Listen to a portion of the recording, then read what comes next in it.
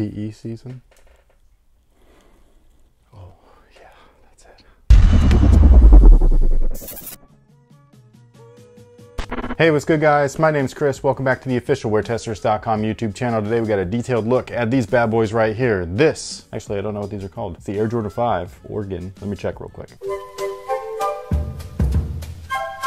And by I don't know what they're called, I know what the internet calls them, which is the Oregon PE, right? I don't know what Jordan brand officially calls them. Apple green, hey. I think that Jordan fighting the internet names of shoes should just stop. Who's gonna call these the Apple green 5s? They say 05, 06. Remember the green beans? I do. Yeah, I had those. They were bad. But these guys right here are sort of a play on the Oregon Ducks PE. Obviously, that's a PE, player edition or player exclusive for friends and family and players of the Oregon Ducks, their squad. These are a little bit different. Obviously, they have zero Oregon branding on them, so they don't have the big old O on the tongue, and then they don't have that dumb duck logo, which I know everybody loves that stuff. I'm sorry, I don't mean anything by it. It's just a dumb joke. I just don't like it, that's all. I'm not a quack guy. Or is that the thing? Remember Mighty Ducks? Quack. Quack, yeah, quack, that's what. quack. That's every time I see the Oregon Ducks, man, I'm just like, they did it better. But these guys right here are real interesting. They are a really nice shoe, actually. The materials and all that stuff, very similar, but not quite the same as these. These were supposed to be the Michigan style PE. Obviously, they did the same thing with each of these things, so they kind of took off all of the Michigan branding and they put on just the Jordan brand branding and stuff, minus the Jumpman on the back, which is usually what's on an Air Jordan 5, unless it's an OG style, so it's got that Nike Air branding on the back. But with these guys right here, they put on their collegiate apparel and their team wear stuff that they would put on like the 90s apparel line, and I think that's really cool. So I really like these. I do think that these ones are a little bit better, not visually. I think that just kind of depends on what colorway you like, you know what I mean? I think that they both look good, but as far as the materials go, I like this one a little bit more. I also like the toe shape a little bit more. It's very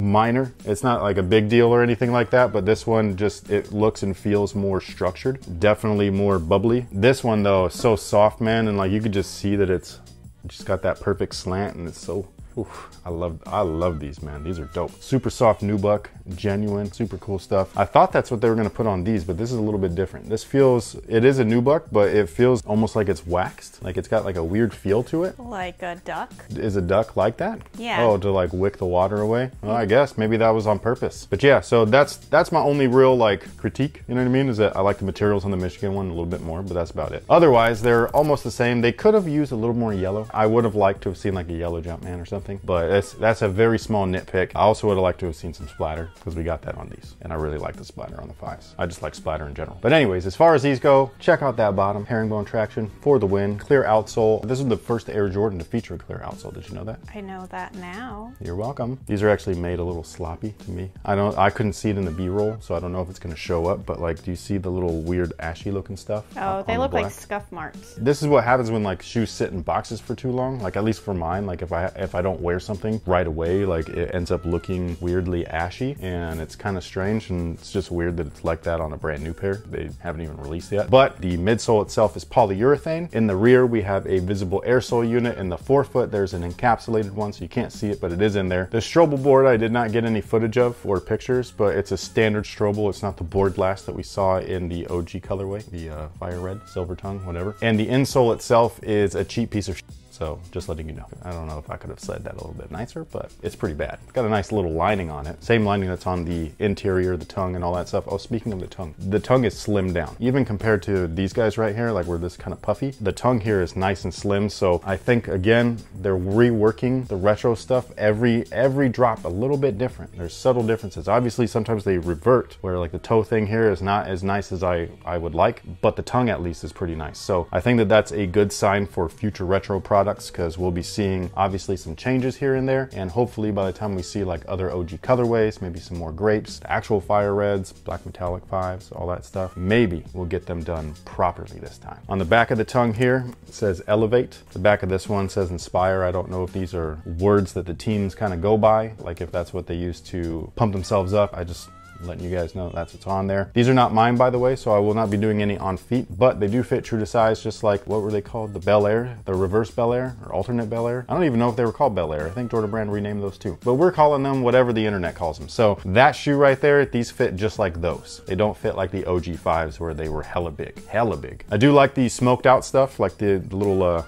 netting, smoked out a little lace lock thing. All of it looks great. I do think it's a little ironic that the little quality patch, quality products inspired by the greatest player ever, has this little teeny tiny, because this is literally like the only flaw on the shoe. Like these things are made really, really well, you know, other than like the weird ashy thing. I think that's just the rubber, but I just think it's mad funny that that's right. It's ironic, man. I didn't do it. I didn't put these together. I'm just pointing it out. And I couldn't not point it out because every time I was trying to get this cool patch, this is my favorite piece of the shoe. Every time I was getting this B-roll of the patch, that's the only thing I saw was that little guy sticking out. And I was just like, man, that's not a good look. So yeah, there's quite a bit of controversy about these. You know, some people love them. Some people hate it. They think that it's like a poor man's PE. But it's like, bro, PEs are for players. That's why they're PEs. You know, if you want those, you gotta make some money, man. Them is expensive. I'm telling you, if you want to deep dive into a weird part, like a niche of a niche, because the sneaker world is a niche, right? Footwear as a whole is its own thing, but then sneakerheads are a very tiny piece in that little puzzle, right? And an even tinier piece of the tiny piece are PE collectors. I'm serious. And these guys are hardcore, man. Like they spend hella money on this.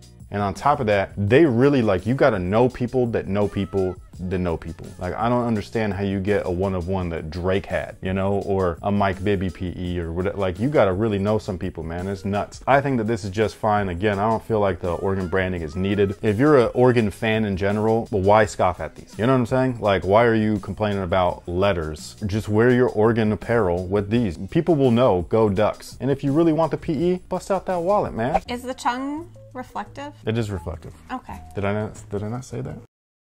I thought that it's like common knowledge at this point. Oh. Fun fact, the first Air Jordan to have clear bottoms is the 5. I believe it's also the first to have reflective. It is not the first to have the netting and ventilation. That was the 4. Oh, actually, speaking of the 5, but not, have you seen the 35s? They leaked. I have.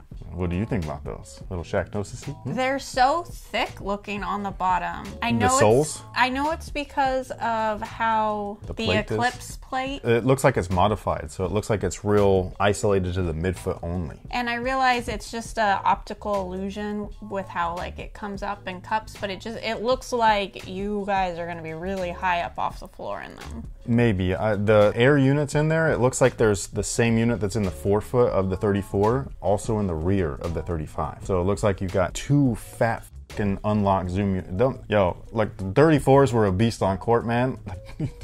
You might feel like you're about to fly out the gym, especially if you can actually jump, because I can't. I do like all the little callbacks though to the 5, because the collar right here is there, the tongue is there, and then some of the weird rounded design thing right in the front, it's got this netting like in it right there. So I think that the little areas that they like kind of like tributed to the Jordan 5 are cool. They also have the little tag, and that's got the little Nike Air thing on there. I think that they did a slick little job on it, and I like all the panels and stuff, because that's something that I felt was missing when you had pretty much the 31s, the 32s. The 32s had it a little bit because of the back area was so bulky, but then the 33s, a little bit of the layering too, but still a lot of mesh and textiles. Same with the 34. This one, it feels like a shoe again. Like there's materials on it and there's paneling, overlays. I was like, wow, this is cool, you know? So I really like it. Not all the colorways look cool, because the ones that Tatum has in that little picture with him in the mask, they're ugly. The Shaq Gnosis pair I like. I'll probably not be able to get those. That's a fragment release. I'm excited. But anyways, these guys released this Saturday over at most Jordan Brand retailers, one of which is going to be right here in the Sacramento and Elk Grove area. It's called Phenom, small boutique, and that's pretty much it. Good luck to anybody going after a pair. That won't be me, but if it's you, I hope that you're able to grab one and enjoy them.